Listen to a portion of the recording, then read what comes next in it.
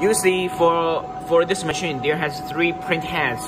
One for color ink, one for white ink, one for varnish ink. And in the beginning, we need to use the cap top to suck the ink out from the ink tank to the print head. We use the manual pump function.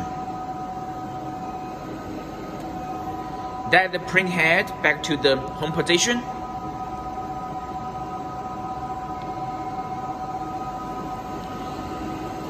Press the right button and you can go to this page. Here is the manual pump.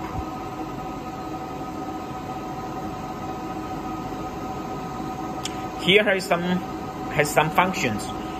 All means you when have this signal. Here means we choose all color white ink with color white varnish head.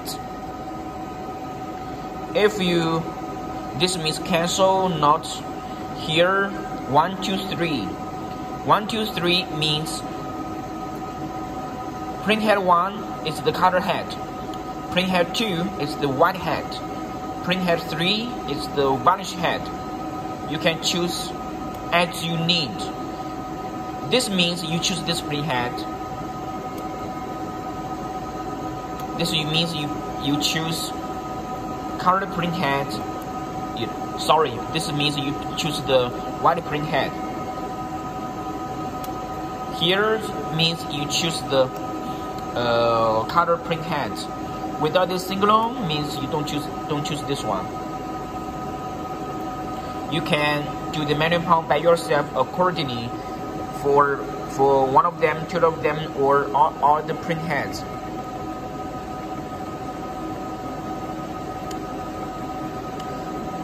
Number 4 print head doesn't exist. Don't have this one. Once you choose, press OK. It will pump the ink. Press enter.